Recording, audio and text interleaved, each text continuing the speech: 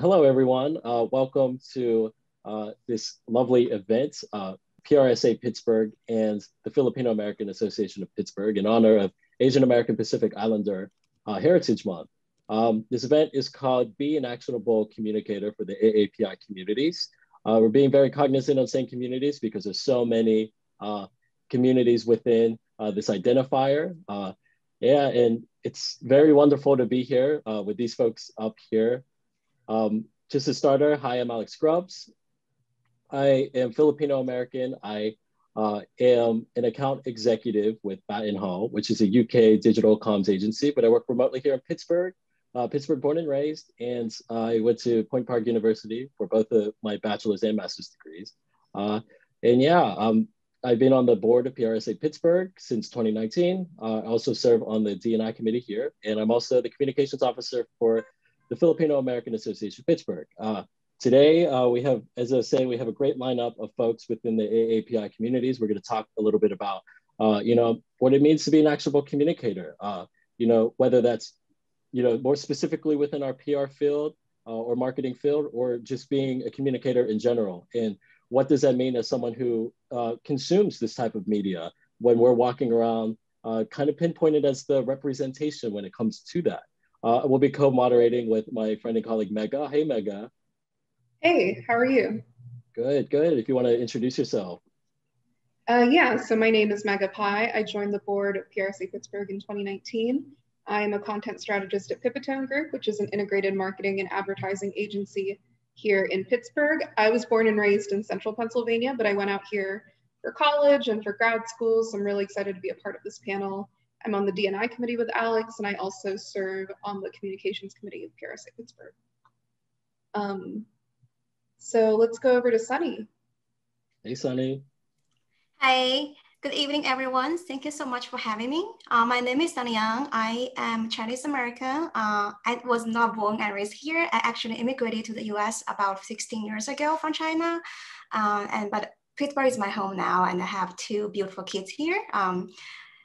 So my day job is of counsel with a law firm called Polarized Morrison Asser LLP, and I focus my practice on international business matters as well as international trade with the US and China focuses. So I'm pretty experienced in negotiating and structuring business transactions, negotiating deals, and also helping corporate executives in matters such as planning for the purchase of US properties by non-US persons and things like that. But outside that, I'm pretty active in several industry organizations, and I hold leadership roles in some regional and national bar associations.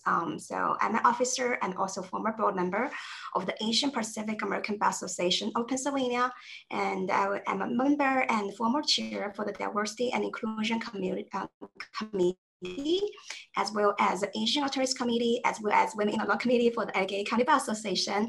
And I was a former executive council member for the and vice president and secretary for the Federal Bar Association for the Western Pennsylvania chapter. So very nice to be here. Thank you for having me.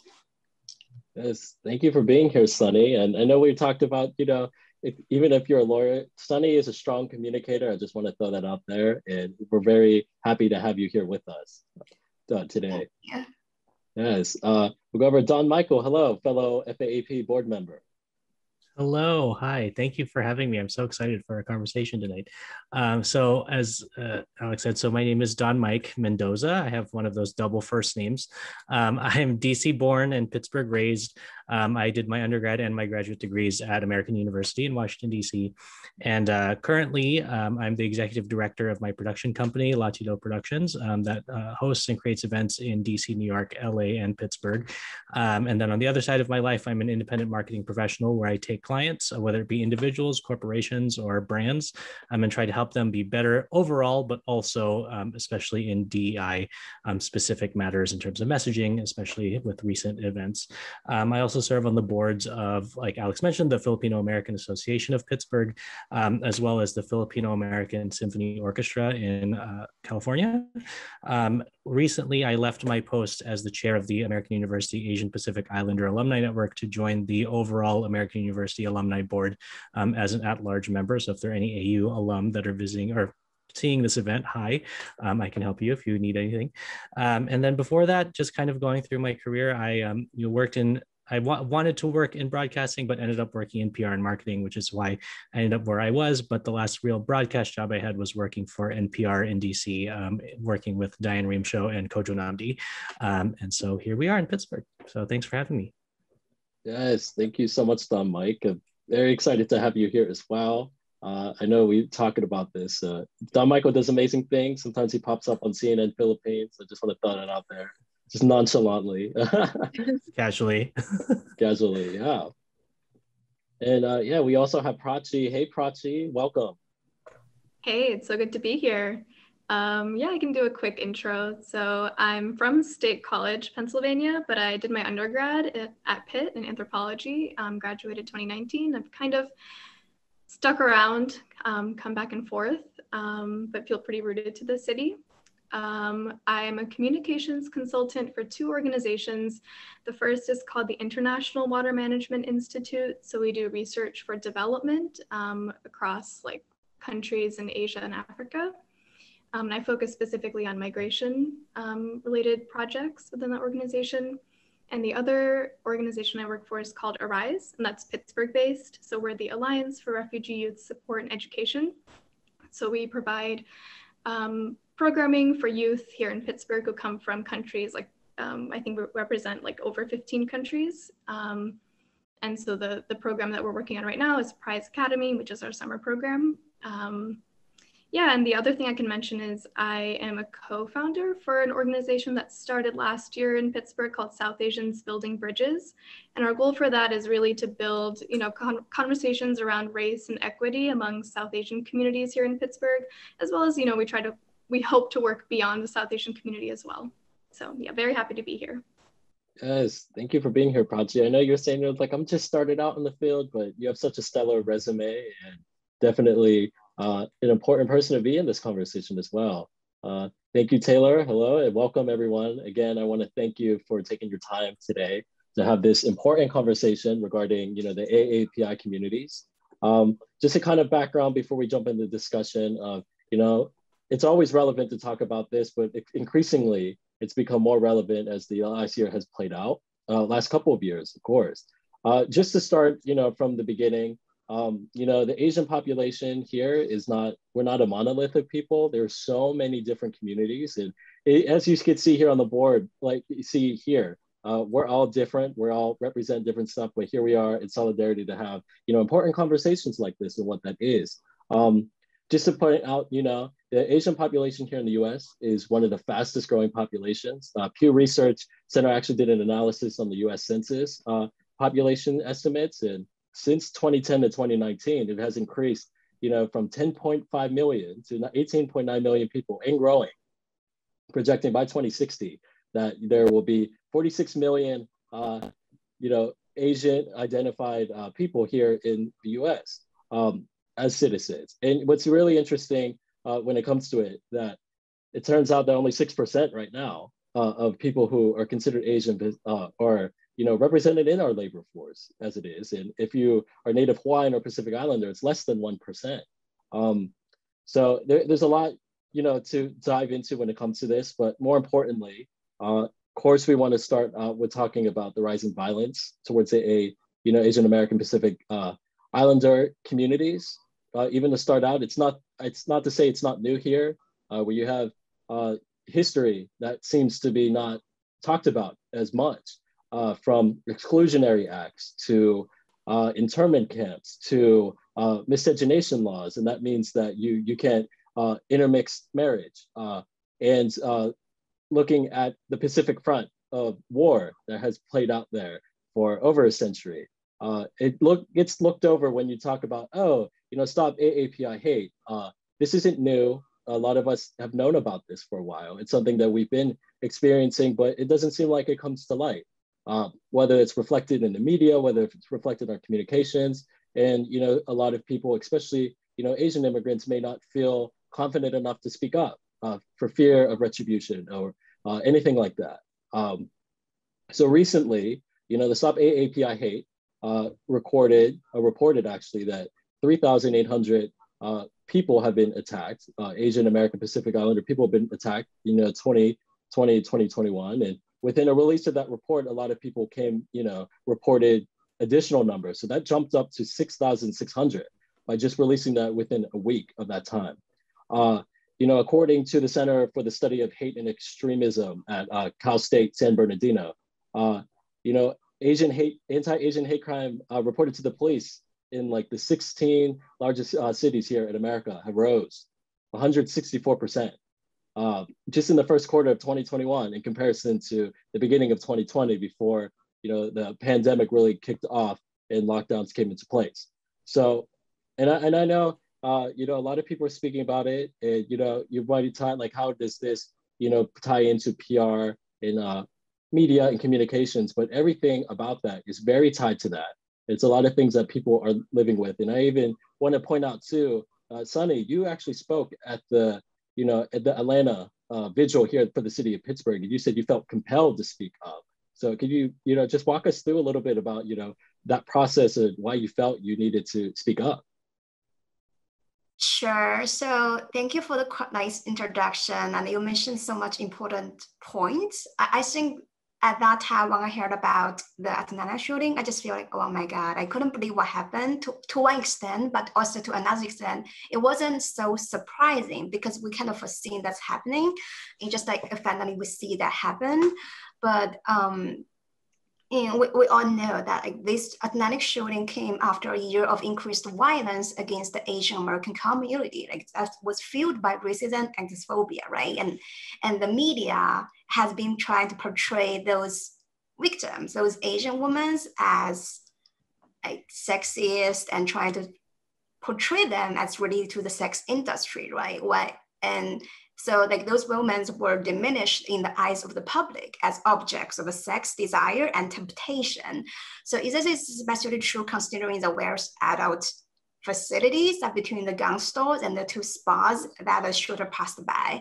So I feel like this is so wrong, and a lot of people didn't really take this incident as it should be. It's not because those people should not because they do what they do, but because they were Asian women and things like that, right? So I just feel like I actually personally had that kind of experience of being harassed and being attacked, whether harassed or discriminated in the workplace or other places, or being physically attacked by other people's. So I'm trying to say, this is probably 5 years ago, when I was in New York. I was in the train station and trying to catch a train from New York and back to Pittsburgh. And I had my suitcase and I was quietly sitting in the Grand Central train station. It was pretty late in the evening because I was trying to get back and just to see my family and try to get back as soon as possible. And I was sitting quietly with my suitcase and waiting for the train to arrive. And then a few minutes later, like I had a man approach me, like he was starting to yell at me, like, go your bitch, and you stole my job and go back to China, and all those F words, and starting to really harassing me. So at that time, the first minute I heard this, I was shocked, and I was like, okay, I will be quiet. I don't want to cause trouble. So this person will like step down, right? His temper will calm down once he shouted that out. But he initially walked away after he yelled those words, but then he approached me again a few minutes later, and again, yelling those words and go back to China and spitting at me and harassing me. And his anger didn't calm down, and he's actually continued to escalate, and his voice was so angry and hateful. So I was really scared. I was thinking, okay, he's gonna hit me and probably even kill me. And to me, he's like a monster. He was like a guy about 200 pounds, 6 foot tall, right? And like, if you look at me, I was about like less than 100 pounds and 5 feet tall. There's no way I can be, even if I know Kung Fu, right? I can physically beat this person or do anything. And then I was looking around, salvia oozing down my cheeks, and I was looking, so is anybody willing to help me or stop this person? But very unfortunately, like nobody even said anything. Nobody stepped up, say, hey, stop this. So I started to run away. I left my suitcase on the spot. I started to run in the train station and run to different places and different floors in the And this guy was chasing me and following me, and I couldn't even stop. My heart was pounding so quickly and so heavily because I was so scared. I thought, oh my God, I'm gonna die here, and my parents was gonna see my body when they receive a police call and saying, oh, your daughter is being attacked. So that's what's wandering in my mind at that time. And luckily, I did not die there. I was able to find the police station in the train station, and so I ran to him. And the person who was chasing me saw that police officer and started to run away. So I reported that incident to the police officer, and I started crying actually when I saw that police officer, because I was kind of so scared, so worrisome, but to also extent, I feel like excited for being able to live again. And I was trying to explain that to that police officer what happened, and the police response was really shocking to me. And he was like, well, you did not actually get injured, right? I was like, excuse me? So I feel like, do I have to be really bleeding or being in hospital before you are going to do anything? I just feel like these things appears to be really trivial to them. Like, while it is super important to me, I just feel like it changed my perception. At that time, like in a rush to get back to Pittsburgh, I did not press that harder. And I was just thinking, if I keep that quiet and do not share it out, and it's going to pass, right? Like the sky is going to pass, I will get healed. But then I heard about this athletic shooting, and I have heard about all those other incidents. I just feel like I feel like I can't stay quiet anymore. And I feel very bad about not being pushed further at that time, just because I feel, well, maybe the same person who attacked me attacked some of the other AAPIs in New York, or did something else. I just feel really, really bad. And so every time I look back upon it, I regret I did not speak out. I did not push that further, even though like it was really challenging. Even if I was an attorney, I was trying to push the police to do something, right? And it was really challenging when they just feel like so determined, like this doesn't matter, I'm not doing anything. Like they are not gonna be, even if they do anything, this person is not gonna be prosecuted or something because you did not get injured. But that feeling was just so bad. So at that vigil, when I heard about that, I just reached out to some friends, starting to talking to Working in Pittsburgh and United Chinese Americans and other associations. I just feel like we need to do something here. We need to take actions. We can no longer stay quiet and just like, hopefully something gonna happen. If we wish something to happen, if we wish something to be changed, we have to change. We have to stand up, speak for ourselves. And if we speak out, other people is going to hear our voice and will support us and speak out for our behalf. So that's why I just feel at that time, I am so compelled, like I have to do something. Right, and that's such a horrible experience. And I feel when you go through that kind of trauma, it's hard to speak up for yourself right after that, because you want people like the police and other people in authority to protect you. Yeah. You know, like it shouldn't be on you to fight, but I feel like so often for so many people in the Asian community, we experience all this hate and we internalize it, and it's minimized by other groups sometimes, and people say, oh, you know, it's no big deal, you weren't actually hurt.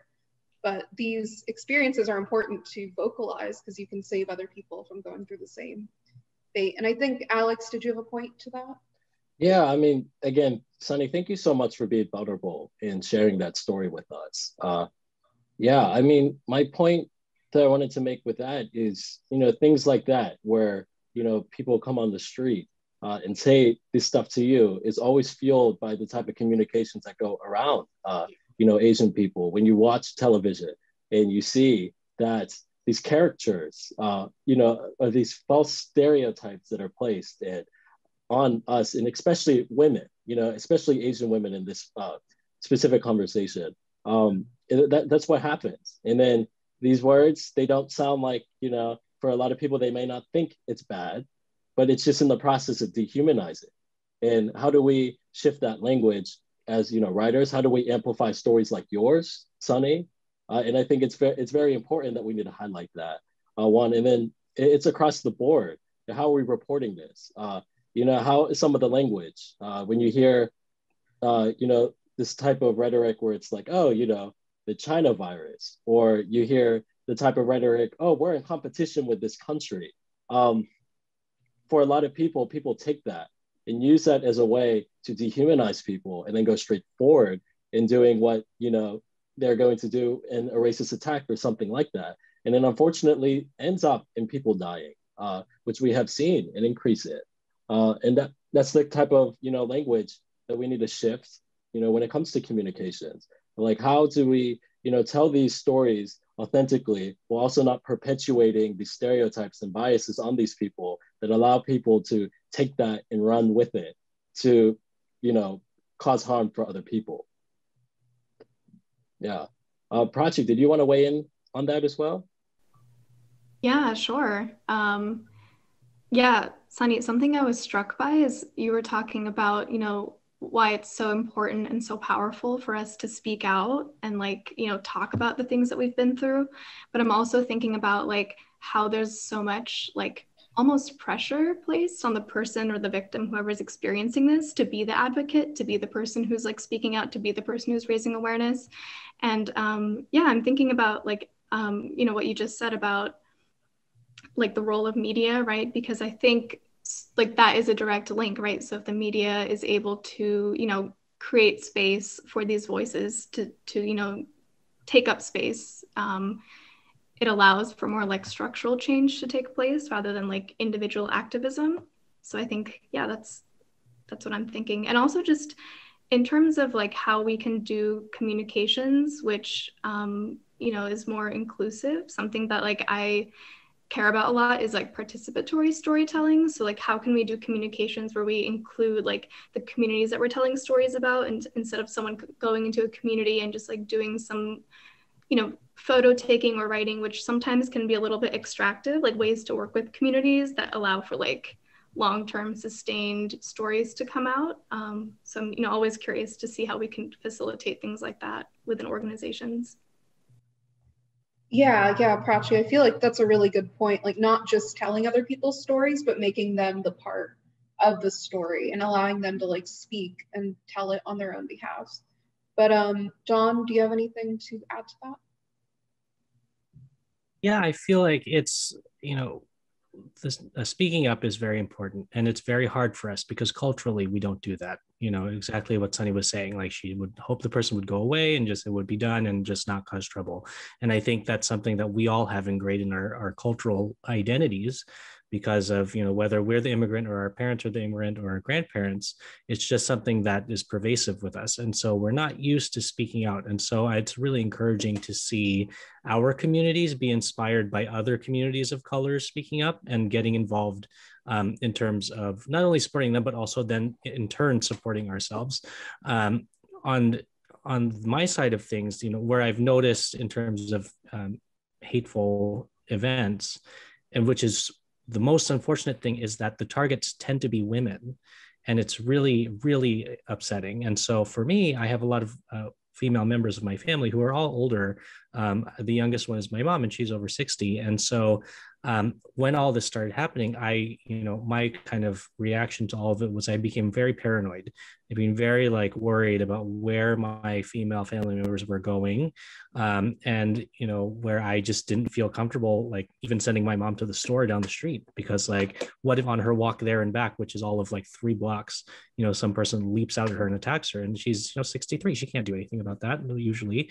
So I think in terms of my activism with what's going on here, it's not only physically protecting people by going with them to places, it's also just in trying to speak out to inspire others to do the same in their communities. I thought it was really interesting to see, especially in the Bay Area, and Chinatown in New York too, where younger people were stepping up to accompany older people to where they were going, or just silently follow behind them, if they saw somebody alone in the street, just in case. So there's many things you can do, and sometimes it doesn't even involve speaking up. It involves just being a presence. But hopefully we're making progress. Yeah, definitely a great point.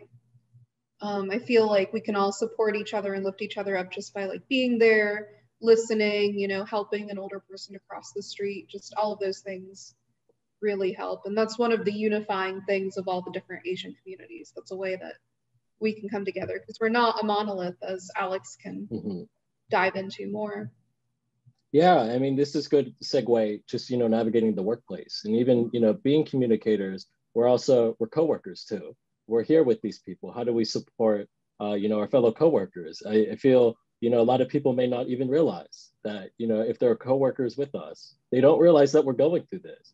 We have these anxieties, these fears. And I know, Sunny, you brought up the other day that, even with work, people going back to work, there's that fear when you go to work, are you going to be attacked on the street?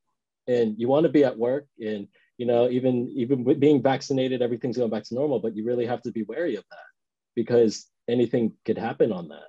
But even going into the workplace, in the US, the labor force here, about 6% are considered Asian, and less than 1% again for Native Hawaiian and Pacific Islander. And that's across the board.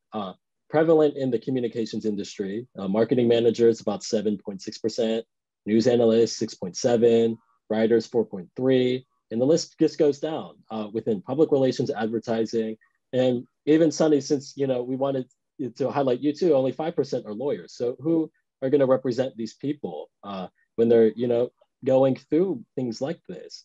And it's definitely something to think about. A lot of studies don't really highlight what Asian community or populations being represented at the workplace to begin with. It's easy to say 6% is Asian, but there's so many different communities, all kind of bunched together. And there's been a call within the AAPI community for data disaggregation. And basically it's breaking down what these statistics are and recognizing which communities or people that aren't being represented in between the cracks. Because what's going on in the Filipino community for Don, Mike, and I could be significantly different for the Chinese community with Sunny, and even in the Indian community with Prachi and Mega. And how can we really get down to these issues when we're all painted as one? And I think that's where some of this, goes in. Like, we're talking about Asians not a monolith. How has this affected, any of you? I'd like to hear around. Don, Mike, we could start with you. How has that affected you? Sure. I think in terms of my work and what I do, being a producer, there's a lot of decisions that I get to make in terms of representation. And the media, as we said earlier, is a big player in what's happening in terms of what's covered, what's not, what's talked about, what's ignored. And so with my work and with which is mostly in the entertainment industry, I really push hard to make sure that we have genuine depictions of people and their culture and their ethnicity or nationality, to make sure that it's not only accurately told, but as much as possible told by a person from that community, which is exactly what Prachi was talking about. I think the days of observative, if that's even a word, observation cultural storytelling is kind of over. There's really no excuse to say, well, I couldn't find a Filipino person to tell their story, or like I couldn't find a Chinese person or a South Asian person. It's just that effort, and I'm seeing a lot of that changing. And specifically speaking, let's talk about the Broadway community.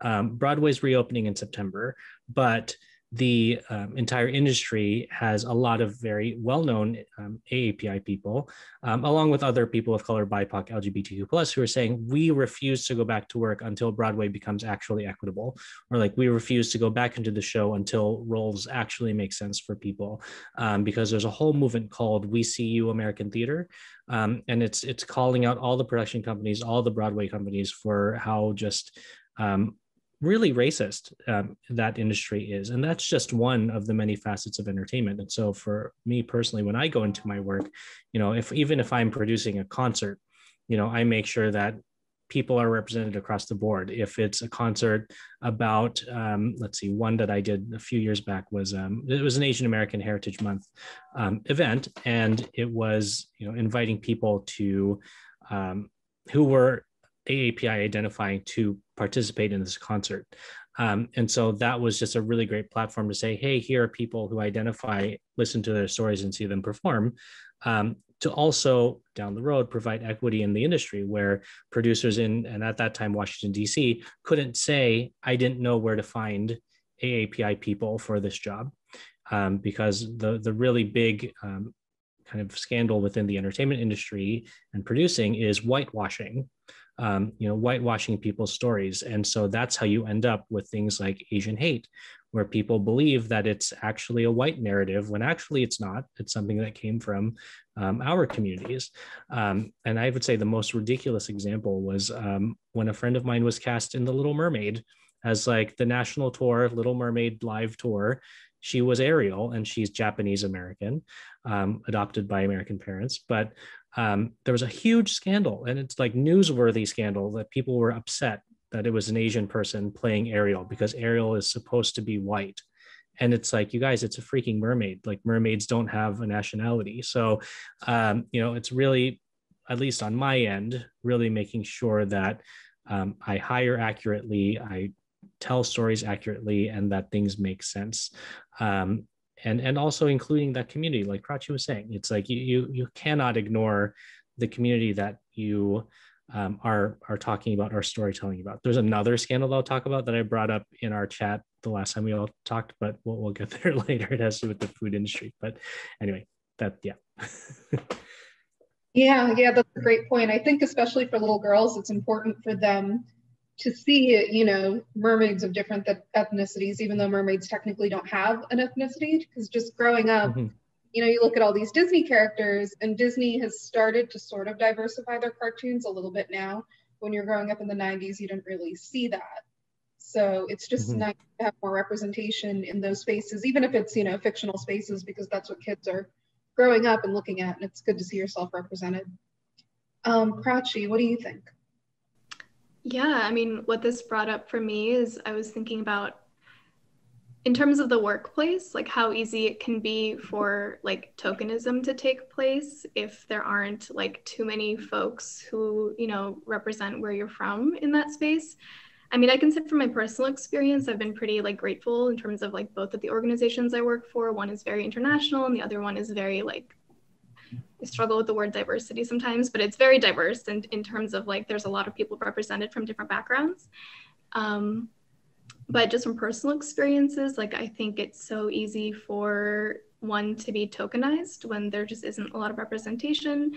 In terms of like, I come from an Indian background, so maybe being asked to like represent like Hinduism, whereas like I wouldn't really say I'm like the go-to authority on that, but it also makes me think about like privilege in terms of how, Asians aren't a monolith. And I can speak from at least the South Asian perspective, like South Asians aren't a monolith either. And like I hold a lot of privilege in that like I'm North Indian, and I think that the dominant image of like South Asia is like North Indian culture. And so, yeah, being mindful of, personal privilege, but also like how tokenism can take place, and, ask individual people to speak for an entire like culture or religion or background or worldview, Yeah, that's a great point. And I've definitely experienced that too, where people ask me to explain Hinduism and I can't explain, thousands of years of a religion. And just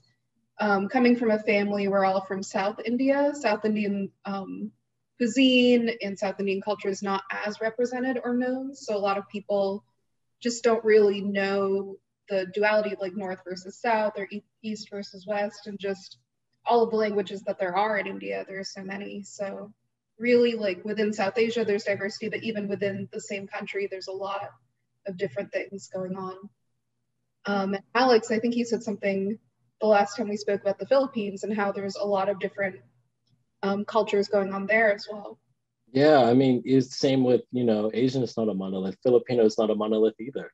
And, just saying stuff like this, like Don, Michael, and I are from the same community, and we look extremely different. Yeah. And, in the US and in the Philippines, it means so much, it means so much depending where you're at. But even there's so many different languages, there's so many different, cultures within it. And if you want to go through the lens of just colonialism, because that's something, the Philippines had to deal with from Spain and then the US. Basically, in the most basic way to say it, it's they found all these islands in the Pacific and kind of grouped them together. Even when they had a bunch of different cultures going on within that. And then they're like, oh, name after, you know, King of Spain, here's the Philippines. And so what is that? And what have you find an identity? Not a lot of people know about this stuff. You know, and especially here in the US, you know, when it comes to representation, and this goes back to writing, and this goes back to communications, I learned almost nothing about the Philippine-American War, of how they got colonized in the first place. I knew nothing about the revolution against Spain. I knew nothing about some of the stuff that happened here. You know, the miscegenation laws over on the West Coast, where, you know, Filipino men couldn't marry white women because that became a thing. There were riots, the Watsonville riots because of it. Even when it comes to stories, like even in the Bay Area, there's a specific hotel that many, you know, older Filipinos lived in, but the government was taking it back from eminent domain. And you don't hear the stories of, hey, the Black Panther Party was there standing in solidarity with them while protesting outside about it. And it's things like that where it makes you question, you know, who am I? Like, what does actually, you know, what does this mean when I'm here in this Western contextual setting? Why hasn't this story been told? Why am I not aware of it? And, you know, bulk of the, you know, Asian population in the US is more predominantly West Coast. So, you know, where we're at here specifically, it's a very, even the South has more, you know, Asian diversity than the North, actually, in the breakdown, you know, provided by Pew Research Center. There isn't representation, whether it's in the workplace, whether it's in media, and all the ways. And I would even say too, I think, you know, when you have these Asian roles, and this kind of goes back into, we had this conversation about Crazy Rich Asians, which amazing movie, you know, we all loved it, but what a lot of people don't realize, and what I felt that movie was perpetuating, even though it got amazing reviews, everyone loved it, it was Asian representation, here we go. A lot of the actors weren't even Chinese, even though it was a Chinese narrative. And we kind of got in this conversation where it's like, oh, you know, the main actor, he's half British, half Malaysian. And it's not to take away from his Asian identity, but was he the best person to represent that community? And it goes across the board on that. And we talk about the Filipino actor, Nico Santos. He was the poor cousin. What kind of message is that saying when you have a brown Asian person as the poor cousin? You know, it's kind of like fueling these narratives that people could take and, you know, just roll with it with, you know, what they're going through. And it's just these type of questions. We need to have more communications when it comes to that. Whether, you know, it's writing, whether it's media representation, whether it's, you know, if you're in PR too, and this is kind of the focus, what kind of influencers are you activating? You know what I mean? I kind of ran into this situation before where it's like, oh, we can't find any Asian American people. And I'm like, I literally could just like list off a bunch of people off my like head. And I'll even bring up, you know, Status. There's a report by Status, and it's about 3,000 people, but there's 95% confidence in it. Only 42% of people couldn't name a well-known Asian at all in the US. And many who have like did name was, you know, Jackie Chan, which he hasn't really been in any films in over a decade. Bruce Lee, and he died decades ago. Lucy Liu, she's a little bit more prominent, maybe more in the early, you know, late 90s, early 2000s, and then Connie Chung. But there's so many more diverse talent for that. And even when people are aware that our vice president is of Asian descent as well, only 2% named her. So it's kind of like shifting that narrative. Hey, we're here, you know, and we're here to, you know, be here and stay. And again, these stereotypes get played into it. And I know, Sunny, you brought this up, you know, the stereotype of being, you know, there's this stereotype specifically for Asian women that they have to be quiet, timid, and, you know, just go with the flow. But, you know, when you were in the workplace, you brought up that you were just speaking up and people were kind of taken aback by that. Tell us a little bit about that. Sure. It's generally like people have this expectation or stereotype, right? Like people, Asian women, you have to act certain way, and you have to be quiet. Like you are very modest. So you don't brag about yourself. You don't speak up for any opinions. And even if you have disagreements, you should be like quite defending at people, sharing opinions, and you don't want to speak up in a board meeting or conference, things like that. And so sometimes when I do speak up, I just feel like like I was saying, like I was compelled, like I have to say something, and people were just like kind of shocked when like, wait, did the person just spoke up? And so sometimes you just feel like, oh, this is kind of backfire because of this stereotype. When you do speak up, because you do not fit certain stereotype, because people don't expect you to act certain way. So that's very challenging sometimes. I just feel as additional burden to people in the AAPI community that they want to change the stereotype, but people like is pushing back, right? Or just adding additional stress or burden on that person, or these people try to do the right thing by speaking up, by sharing it, right? Correcting those kind of implicit bias or correcting those stereotype thinking. And as an attorney in my workplace, because of my Chinese background, and I spent decades in China too, I always being asked this question, like, oh, how will people react to this? If I make this argument, what's other people is going to think? I was like, I don't know. Like, every people is different. If you make the settlement offer, I can't guarantee the other side is going to accept. Just because I'm Chinese and I have a Chinese background, I can predict how this company is going to react, right? With this negotiation techniques, with this or that. But I always get to ask this question: how does Chinese people going to react to this? And as we were saying, Chinese is not a monogamous either. Like, we are really diverse in terms of food, in terms of cultures. It's a huge geography, and it's very different. And also each person is different. They all came from different background. They have different upbringing. So it's really difficult to say, okay, just because this is a Chinese company we're dealing with, either as a client or at the other side, they are going to react this way or that way, right? I just feel that people have to realize that, and changing this stereotype, is thinking this person as a person, thinking this company is a company. Just think people not as an object, but as a human being. I think that's really the way to go. So.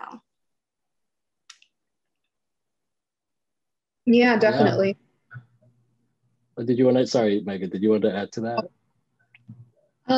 Yeah, I was just going to say, those are all excellent points. And I think that kind of gets down to the heart of everything that we're talking about. Like, Asians and Pacific Islanders are people too. And it seems like an obvious statement, but it's just, with all of the stereotypes floating around and with all the portrayals in the media, it's something that I think people might take for granted or subconsciously not recognize, because you're seeing these stereotypes so much, you don't realize that, oh, everyone's a person and you should get to know them on that level as well. And you can appreciate someone else's culture, but you don't need to distill them to their cultural identifier or their race, or things like that. And then there are people like Alex who are multi-ethnic and multiracial. So yeah, I wanted to talk more about that. Going into that, just as it is, like, I kind of, how I walk my life, here, being multiracial in this perspective is, culturally and ethnically, I'm more like Don Michael. Lineage-wise, my grandmother and my great-grandfather is more like Prachi and Mega. And then I walk this life with my mother, because my mother happens to be lighter skin. We walk this life, similar to Sunny. So what does that mean? Navigating through that, and people don't realize that we're here. There's stories of people like that too. And I think, from the multicultural, multiracial perspective, a lot of those stories, are thrown under the rug. And I'm going to speak specifically from the Filipino community, but you see people, Filipino actors who may be half or quarter, whatever, like me, but they're never written for a Filipino role specifically. It's not being represented at all. And the media advertising doesn't really highlight that. In the Philippines, they might highlight the hell out of it. But when it comes to the US, that's not brought up. And I'm bringing this up, like someone like Vanessa Hudgens, she's half Filipino. People wouldn't know that. Darren Criss, he's half Filipino. And then you got people like Bruno Mars. You have people like, Nicole Scherzinger. There's so many people that are part of it, but people don't realize because because to them, all of a sudden they're racially ambiguous or they're white. And it's just like, they don't live life like that realistically. And just, putting that stereotype and expecting that, it's just like, it's what, like, that diminishes who that person is. what they stand for, what they're about. And actually got in a little conversation about Olivia Rodrigo, because she's been, coming, higher up in, fame here in the US. And it struck me when I was seeing debates, whether she was Filipino or not. And I'm like, her dad's Filipino, her grandfather's Filipino, her great-grandfather's Filipino. She has a whole Filipino side. So who are people who aren't part of the community to be here up for the debate whether she's Filipino or not, and I think that's what's played out. There's not enough representation when it comes to that. And to me and Don Michael, we could probably look at her and be like, oh yeah, she's Filipino. She got Filipino last name. She looks like Catriona Gray a little bit. Like she looks like, someone that be represented. But there is that argument too. And this goes across, like when it comes to Asian, representation, where there's not enough brown, Asian representation across the board. And that's a conversation that it's been becoming more prevalent nowadays, because especially, again, I bring up this Crazy Rich Asians. Cool, is this supposed to be encompassing of all Asians? Because not all Asians look like that specifically. And it's even issues when you go back to the country, because with a lot of, colorism that plays out there, it gets played out again too. So, a lot of people aren't aware that, we're living that life.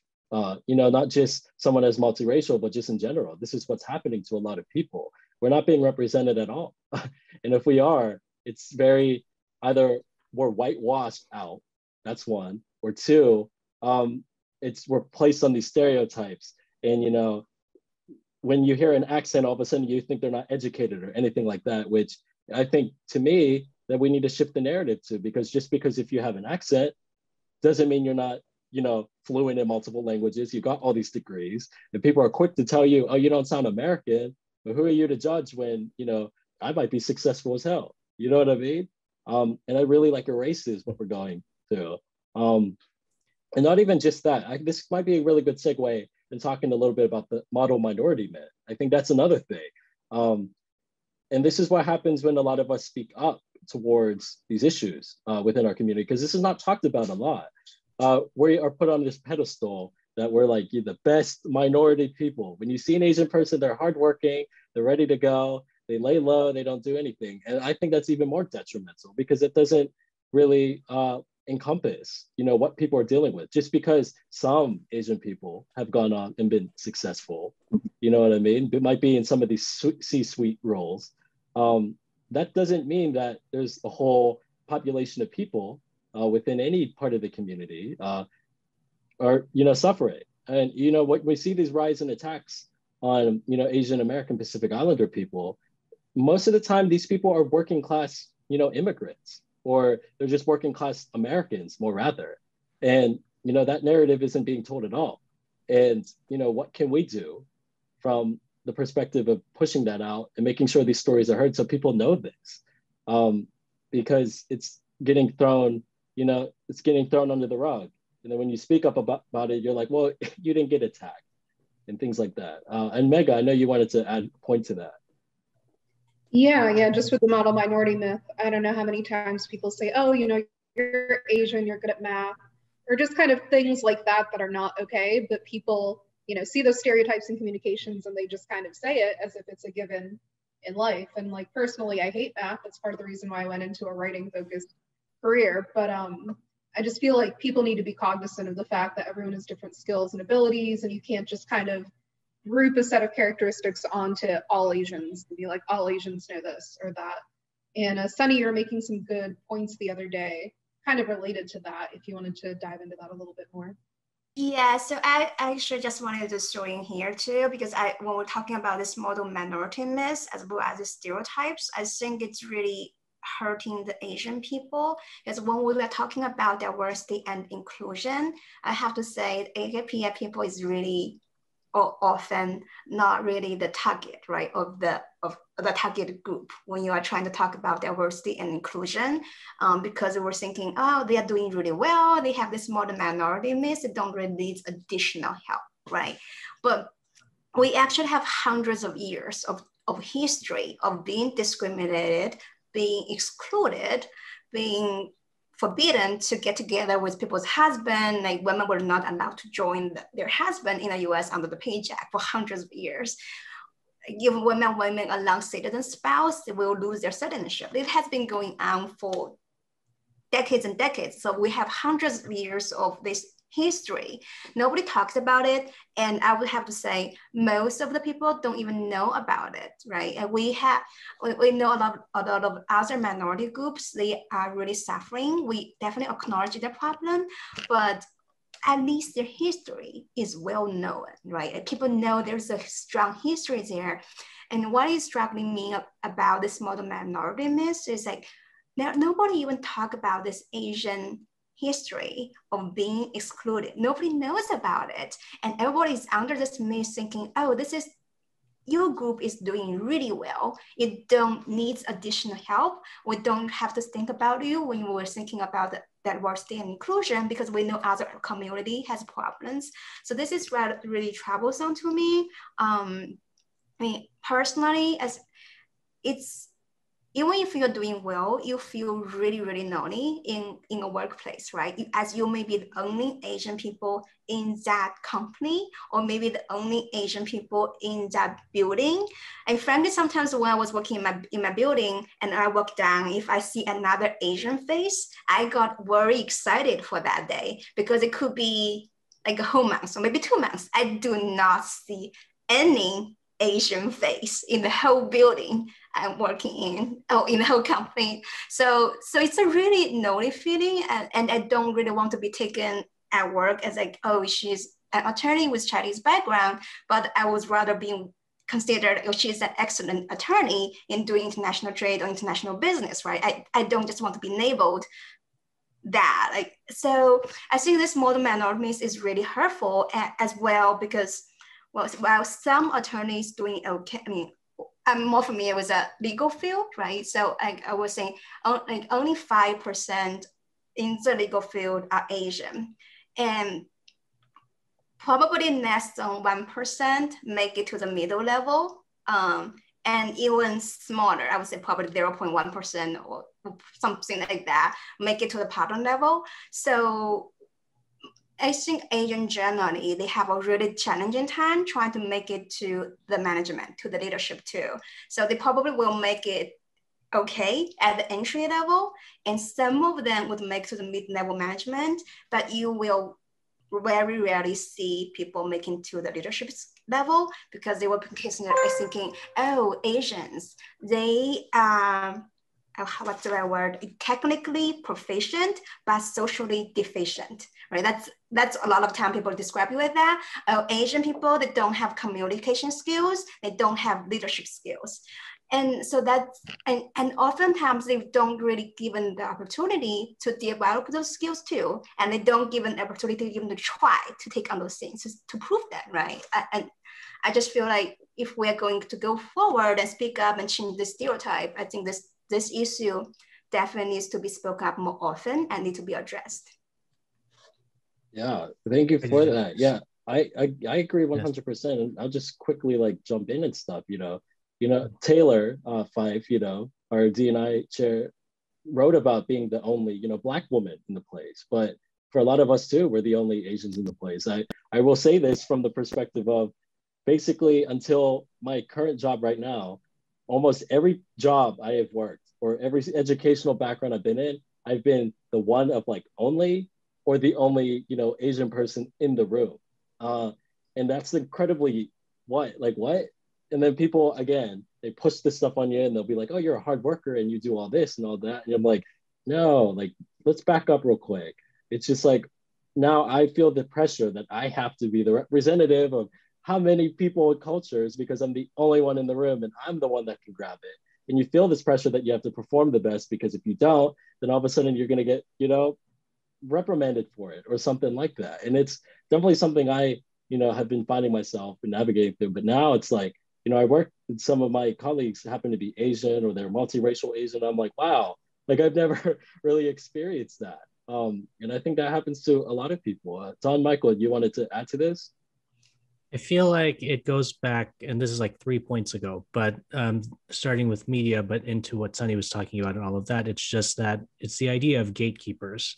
There are gatekeepers in every industry, in every office, in every corporation that we're trying to be part of, and the gatekeepers don't value us. So professionally communication speaking, in terms of marketing, we do a lot of surveys. I've seen a lot of surveys in the university level that do DEI measurements. And when they do that, they say Black and Latino. They don't talk about Asians. When you talk about a university like where I went to, like American, where I would say the largest minority is Asian, because they don't count international students into their DEI study, and like the largest international student group is from Asia. So, and then in terms of entertainment, the gatekeepers are the producers. You look at Crazy Rich Asians and you look deeper and you look at the producers of that movie, and usually they're white people. And so they're like, well, they want to tell the story of successful light-skinned Asian people because it makes them feel comfortable. Like at the end of the day, producers are the visionaries. So I think one solution that we're kind of running into to this, that's kind of helping us speak out, is actually, weirdly enough, social media. In the past, people to get message out there had to depend on PR managers, had to depend on agencies to put a message out there, or talk to a booker at a news station. But now that social media exists, we have the power. We can set up our own brand. We can set up our own messaging and put out what we want for people to see, and hopefully it catches on. And kind of circumventing those people that cut off the content that needs to go into media. So essentially, in the last 15 to 20 years, there's now been a reversal. News stations, newspapers, they're all watching social media to see what's viral and what's important to talk about. So unfortunately, with Asian hate, there has to be a lot of social media traction for a news company like CNN to pay attention to it. But it is hopeful, because we can lean on that. We know that we can shout as loud as we can, and we have a platform to do it that's free, that we don't have to go through the lens of these people that are preventing us from getting our message out there. And so I think collectively, the more we share, the more we speak, the more we talk about what happens to us, and the people we work with and the organizations we're starting, I think the more leverage we'll have to kind of burst past those gatekeepers, and get change to happen. So, but yeah, I want to say, like, it really is that, especially in branding, you don't have to go through an agency to brand your brand anymore. So you don't have to hear a person who's not like you say that the brand you're bringing to the table is not good enough. You can do it yourself. And so I think that on the flip side, it's now companies' responsibilities to present that work. So if you approach an agency and say, I want you to market my brand, it's now their responsibility to say, we're going to do the research to make sure that we do this correctly. We're going to make sure that we do that, because then you don't end up with terrible marketing campaigns that go past all these folks, and then it goes public and everyone's like, who said yes to this? For example, Dove soap, where they literally whitewashed a Black woman to be a lighter skinned Black woman using Dove products. So, which is pervasive, as Alex knows, in Filipino culture. Skin whitening, huge deal. And so, fighting that, we can do that through these means. So, but there's a lot to be said about who makes the decisions. Yeah, definitely. And I think in agencies too, it's definitely good if, across the board, across the country, agencies are hiring more diverse people and having a more diverse workforce, so that we can help be the people who speak up when those decisions are being made. And Prachi, would you like to add anything about decision makers? Yeah, actually, I wanted to circle back a little bit, because we were talking about the model minority myth, and and also like stereotypes. And something I wanted to say is, I think we just highlighted how stereotypes can be painful, but I also wanted to add like how powerful it can be when stereotypes are broken. So something that I'm thinking about, like an example that popped into my head, if anyone's heard of it or seen it, the show Never Have I Ever by like Mindy Kaling. Yeah, like something about that show is, like, I would say dominant stereotypes for like South Asian women have been kind of like, like maybe more submissive or quieter, but that, and also like North Indian usually, right? And this was interesting because it's, an Indian or like a South Asian Tamil character, right? So like there's not a lot of Tamil representation in media, I would say, especially in America. And she's like outspoken and she's talking about her sexuality. And like those are things that would never be discussed, I think, you know, when I was growing up by a South Asian female character. So, you know, it's really powerful. And I just am thinking about what that must do for young people today.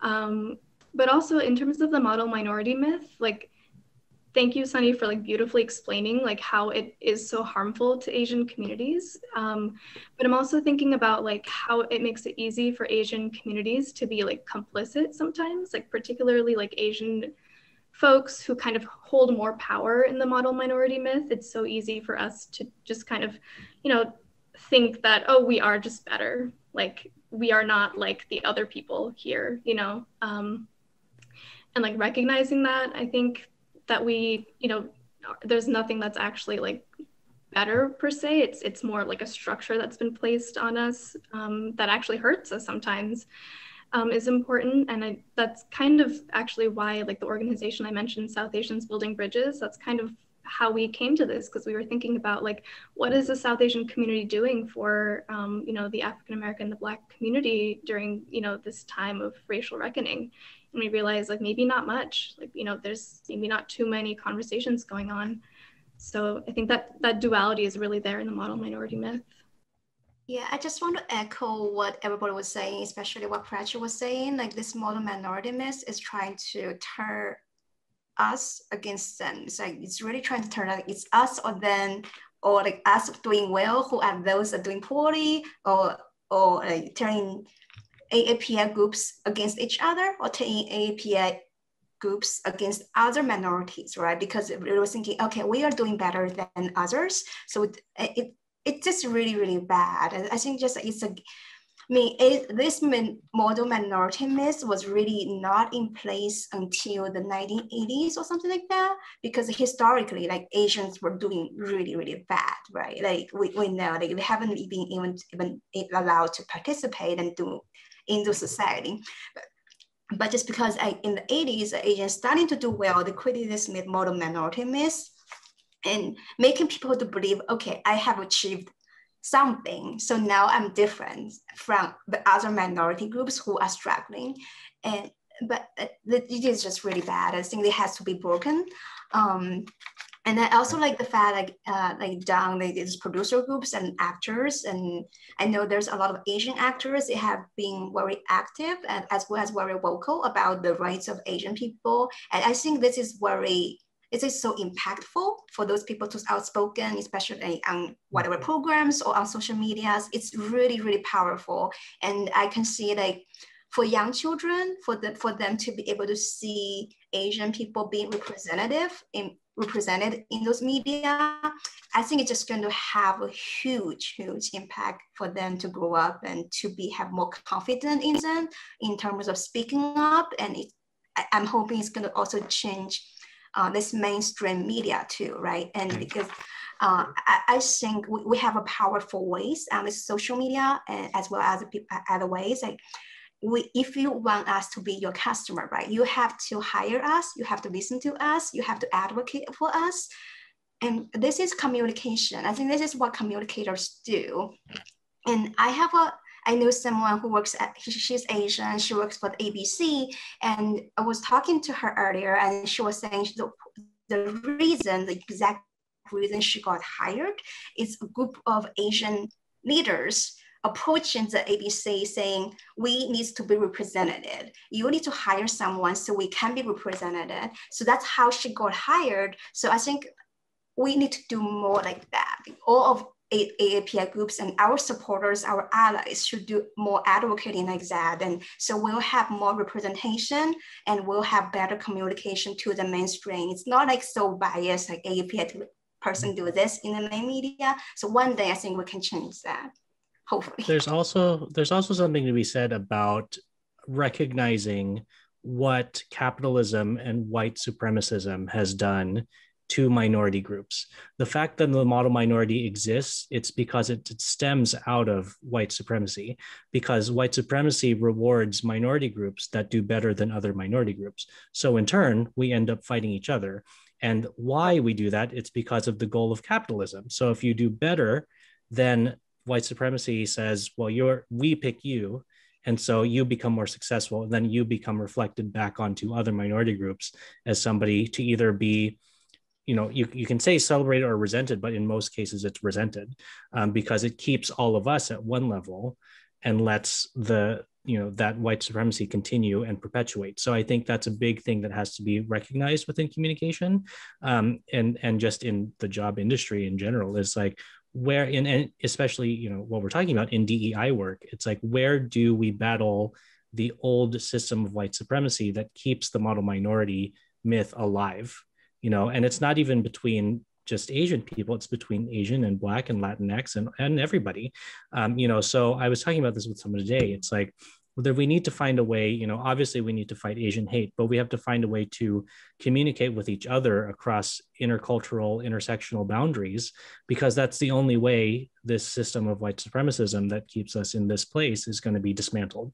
Because if we keep having misconceptions about each other, not just within the AAPI community, but across borders with different cultural groups, we're still going to be stuck in this pattern. So, there is something to be said about recognizing that specific piece of all of this too. Yeah, and I think you mentioned a really great point about intersectionality. Just like, on this call, there's a duality to being an Asian woman and, well, to being Asian and a woman, because all women face a certain set of problems in society compared to men. And then Asians face certain problems in society compared to other races. So just intersectionality is always at play, and it's not like you're experiencing being a woman and being Indian separately, like you're experiencing both of those things all the time.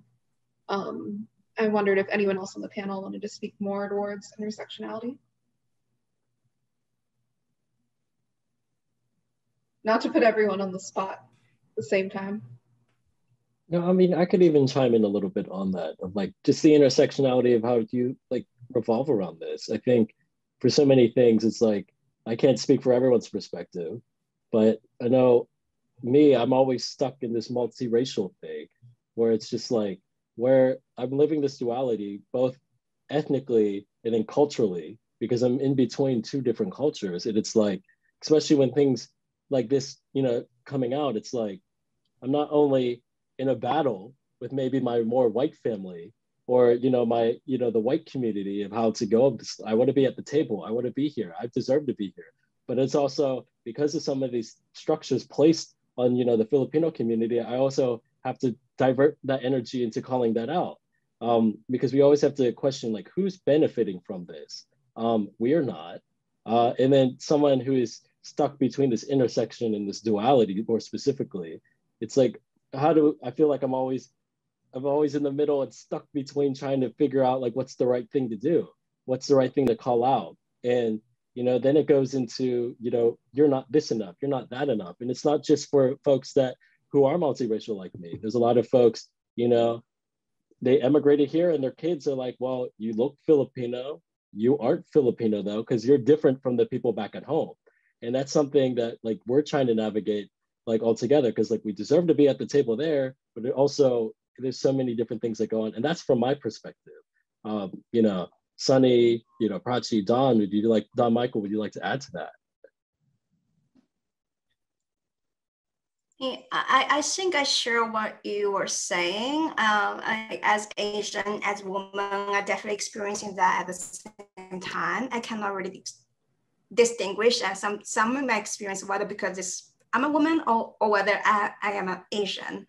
It's really hard to tell, and I don't really know, like, for example, that guy attacked me in New York.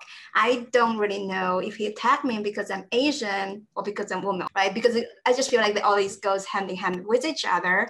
And for example, if I'm spoken in a ballroom, people looking at me in a weird way because I spoke up, I don't know if they look at me thinking I should be so quiet, I shouldn't speak up because I'm a woman or because I am Asian or maybe both. So I just feel like always those things goes hand to hand.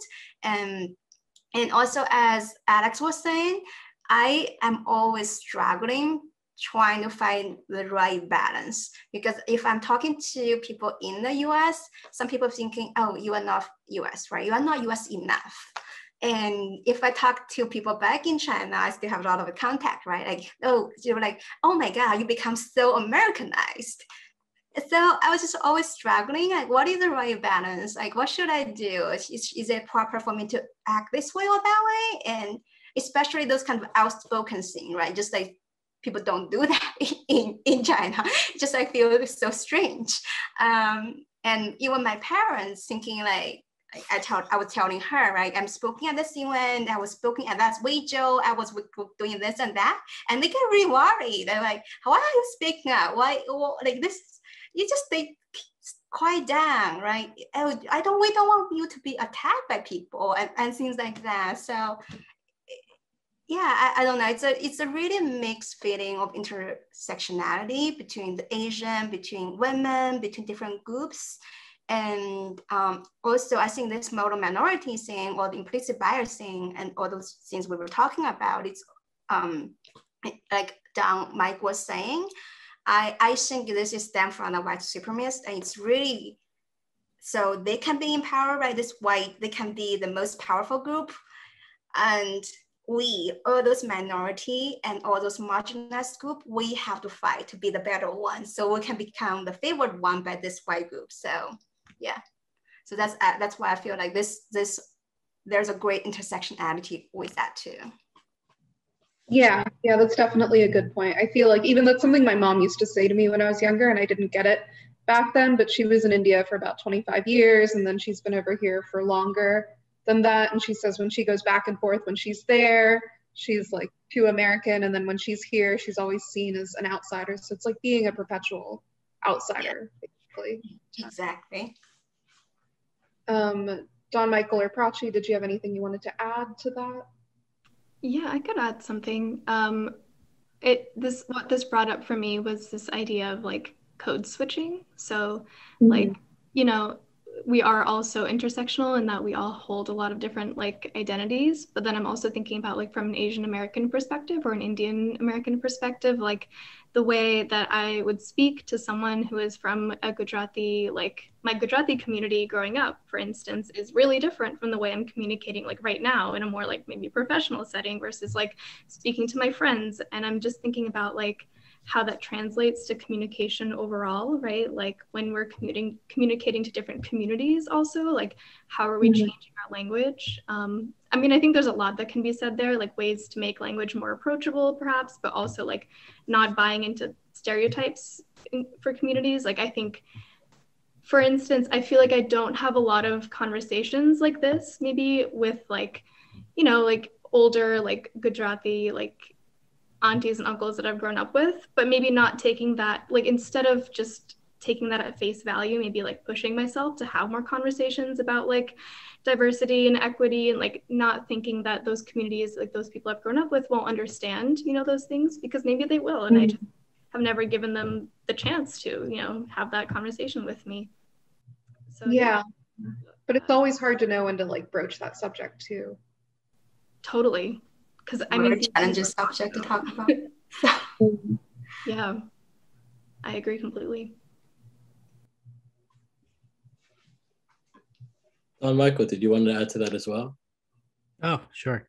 I didn't know if the subject was changing or not, but yeah, I mean, I think everybody's already said it needs to be said. It's just, we have to recognize beyond, you know, our own, the things that we struggle with just in our own sector of the community, but just the intersectionalism of one person, you know, and then you can even go beyond and include the LGBTQ plus key or part of that, you know, because that's a whole nother, you know, part of that struggle, because that's another different aspect to a person. And so even that topic within the AAPI community is very sensitive, where, you know, you, especially speaking for the Filipino culture, you get LGBTQ plus people tokenized in the way of like they're entertaining, but they're not respected as people. They're looked at as objects. They're looked at things in media that make you laugh, or people that are like, you know, the butt of all the jokes, but you never see real stories about LGBTQ plus people in Filipino media. You're just now starting to see it, but it's on YouTube. Like it's not on like ABS-CBN, like the main, you know, groups that are the main channels in the country. They're the true real stories of LGBTQ plus people are forced out to the web, like the unofficial route, you know, to be out there, but they're out there, you know, it's just waiting for their traditional media, so to speak, to pick it up. So, you know, when it comes to fighting discrimination and hate, you know, it's that same question, like, are they coming after this person because they're brown, or because they're a woman, or because they're trans, or because they're gay, you know, or all of those things? It's very hard to tell. But I think the more conversations we can all have with each other from other parts of different communities and different cultures, I think the more it'll be that kind of collective version of comparing notes, so to speak. And then that's how you can kind of bring it all back to fight that model minority, because like when white supremacism comes and says like, well, let's butt you guys against each other, we can both say, well, we've compared our notes and we see you, we know what you're doing, you know. So and then we can move forward. So yeah, thank you everyone, you know, for, you know, your stories and your insight in this. And I agree, we need to push for more representation across the board. And you know, I always say this too, you know, because people may push that, oh, this is a media narrative, you don't really feel this way. But it's something that I feel we all have experienced since a young age, but now as an adult with social media and, you know, just being in the times that we're in, we finally have the voice to put to the feelings we had that started out when we were very young. And that's what's completely, you know, different than I guess in the past, because, you know, just this conversation alone, you could say that we're outspoken. Who knows if this same type of conversation would have been had on a platform like this, you know, like on like TV a decade ago, 2 decades ago, 3 decades ago. And that's, you know, especially with different people represented, we might have all just looked the same and, wow, we're painted out as we're representative. And even when we have these conversations, it's good to point out that we are also not representative of everyone within the communities that we, you know, are part of, because there's so many of us. And, you know, I always hear this, you know, phrase, oh, what about diversity of thought? But you'll never have diversity of thought until you have diversity of people in the room. So that's just something that we have to navigate. And we're going to open this up to like question and answers. We're going to keep it towards, you know, the chat. So definitely drop in a question. You know, if you would like to, we'd like to hear, you know, any questions you have. But just quickly, you know, while we wait, see if we get any questions, I wanted to just briefly bring up real quick of something that we probably all experience, is that it's the perpetual foreigner syndrome. And this is something that that we all have to deal with. Like, what are you? Where are you really from? And questions like that we always kind of have to deal with, because I've had that. Like, where are you really from? And it's like, from down the street. Like, what do you want me to tell you? What are you? I'm like, well, are you like objectifying me? Like, what am I? Like, ask me what is my ethnic background and things like that. Because people ask me all the time, especially because I'm quote unquote racially ambiguous. You know what I mean? It's like, oh, what are you? What's your, like, who, like, stuff like that. And it's just like, why is that any of your business if this is not contextual to the conversation we're having? And I know if, you know, quickly, you know, definitely we probably all have experience where I can't speak for, you know, everyone on behalf, but I do see we have a question. So I want to hurry up and get to that real quick. So to the panel, any recommendations or resources for how we can help support Asian American Pacific Islanders in the Pittsburgh area?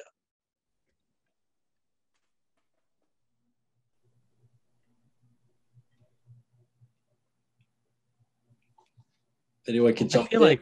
I feel like one place to start is, you know, reaching out to, if it exists, a cultural association that you identify with. that's one really great way to do it. Like, for example, for me and Alex, it's the Filipino American Association of Pittsburgh. They were so lovely to endorse this event and to push it to our association. So if anyone has attended today, they're at least hearing this message and learning about it.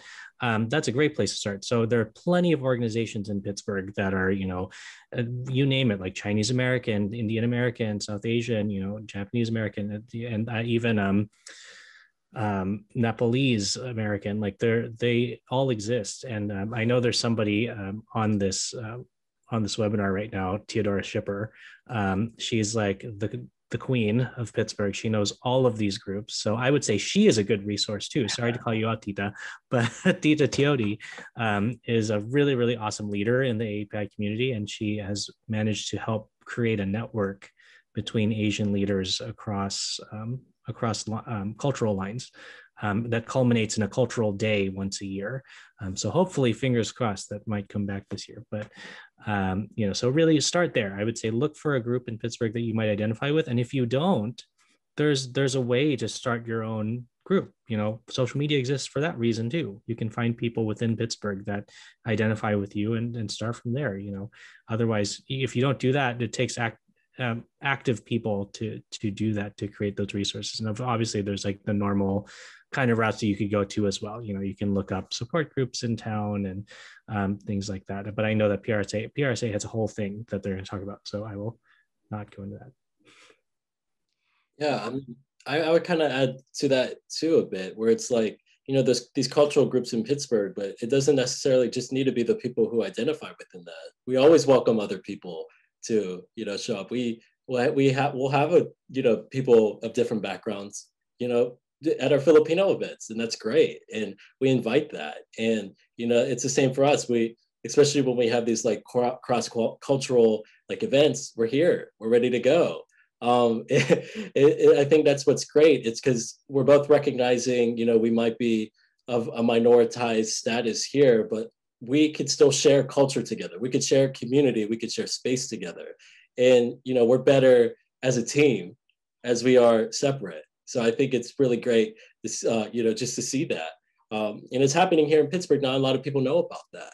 And it's really the people who know about that stuff just happen to be people who identify with it. And not a lot of people say that, because I've had a colleague say like, how do we hire diverse talent? Where are they at? And it's like, well, we've been here the whole time. What do you want to do? Just look it up. There's always something going on. Some, organization is doing an event or doing it together, or there's a festival, and there's always something going on. So when it comes to that, finding stuff in Pittsburgh, we're here.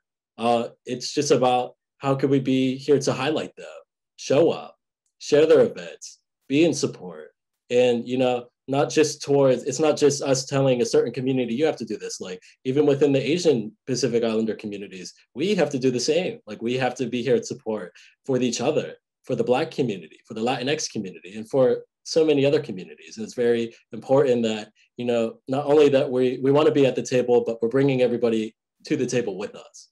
So, yeah. Yeah, I just wanted to point out from the chat, John Palmer left a really good comment here. He said, I agree that we need to see more AAPI members in leadership, professions, and so forth, such as news anchor desks, political positions, the C-suite, teachers, and so forth.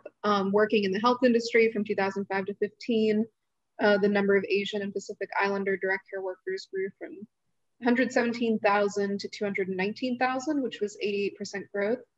And in 2015, they constituted 6% of the direct care workforce. So I just thought that was interesting. You pointed that out. As an audience member, sharing all those stats is great. There you go. Yeah, that's awesome. So I just want to add something to the discussion. I think it's very important that as individual, right, we stand in solidarity with each other, like we support each other. So if you know any people in the group, in work group or private life, and that's AAPI members, so probably would be great if you just reach out to the issues. If you heard about this topic and share that on your social media that you care about those issues, so those things can go viral. And if you're in the position in your company to support AAPI people who may be struggling with issues, like dealing with these minorities, be a sponsor, be a supporter. Really, as a sponsor is so important for their development. Give them good assignment, give them opportunities, let them participate in board meetings, other meetings, and let them to speak out, right? I think that's so important. That's really excellent way you can participate and support AAPI groups. And we can always bring, if you also just thought about that, even within your company, within your group, probably have events like this. You can bring people to share to your wider group within the company. Like those are issues going on, and talk to the diversity and inclusion people so they were more aware of those issues. They would be more intentional when they are considering diversity and inclusion to include AAPI representation, not talking to them, but actual representation to think about them. And also just to bring some humanity into this discussion. So I generally like food, I generally like art, like performance, things like that. So I think those things is really helpful to for other people to see AAPI people as human beings, right? As they are just not objects, they are not just numbers, but it's really helpful to use those messages to see people as human beings. And if I could chime in quickly, what that brings up for me also is I'm thinking about how generally, just supporting like AAPI businesses is a good way to just start generally, right? Like whether that's restaurants, and Sunny, you just mentioned like the power of food, right? That's such a good a way to connect with people and a culture and understand where people come from. But also like social media and just like following organizations that are doing work and platforms, because there's like even in Pittsburgh, there's organizations who are trying to like start conversations and usually are trying to engage with, people in the broader community and are hosting events. Like I know for South Asians Building Bridges, we try to do like monthly chai and chat events that are open to the public where we just talk about an issue. So yeah, I think by following organizations and platforms, you can find ways to engage and attend events and try food and, hear music and understand the culture.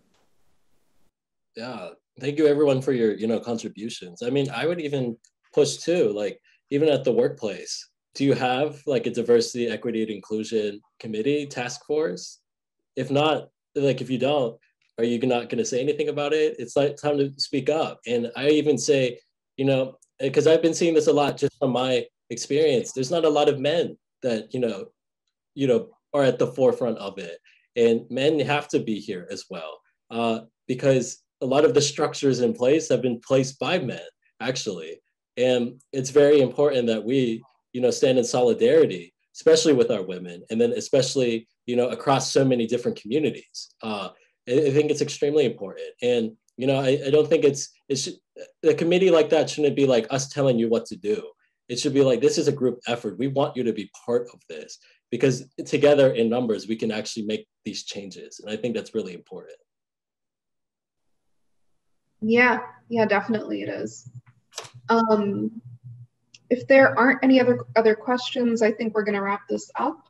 But thank you all for attending. Follow our social channels at PRSA Pittsburgh or at PRSA PGH on Twitter and Instagram to find our blog post recapping this event. And thank you to all of our speakers for coming today and sharing your thoughts. I'm so glad Alex found you, and he found you guys really easily. So finding good Asian talent is not hard. We're here. Yeah. I also want to plug in, we do have a PRSA Pittsburgh D&I toolkit that you could check out. We also have a D&I pledge that we definitely recommend, signing. And in terms of Filipino American Association of Pittsburgh, we're on Facebook. Come find us. We have some cultural events hopefully coming up soon. Since the pandemic happened, it's been kind of hard. We kind of done virtual to keep alive, but we're definitely ready to work with other organizations to be at the forefront of that. And, while we're still here, like we have our panelists here, we definitely want to give them the space to, tell a little bit what they're doing and some resources or some places you could go to. So I'll start out with Sunny. Hey, any like places you recommend for what you do and things like that? say a really good national resource that I'm an ambassador for is called Unapologetically Asian. It's a really great place to start to see kind of on the media side, but they're trying to be as educational as possible in terms of information. But the way we started it was to get AAPI media personalities to shout out what was happening last year. Related to that, but not their partner organizations, but Racism is a Virus is where Unapologetically Asian stemmed from. So those two organizations are really great. Follow them on social media, on their website. If you buy products from them, like their merchandise, it goes to support AAPI groups or other organizations that fight Asian hate. For me personally, you can find me on Instagram at Don Mike Mendoza. You can also follow my new podcast called Producing While Asian that launched this month, where I have conversations with different AAPI people within the producing space to kind of get their perspective on how they're not just surviving the pandemic, but how they're also joining the conversation on fighting tokenism and model minority and all of that good stuff. So again, that's Producing While Asian, or you can follow me personally. It's Don Mike Mendoza.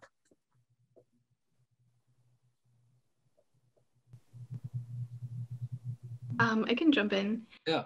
So yeah, I mentioned this a few times, but the organization I've been working on creating with a few other people in Pittsburgh, it's called South Asians Building Bridges. We're on Instagram and Facebook.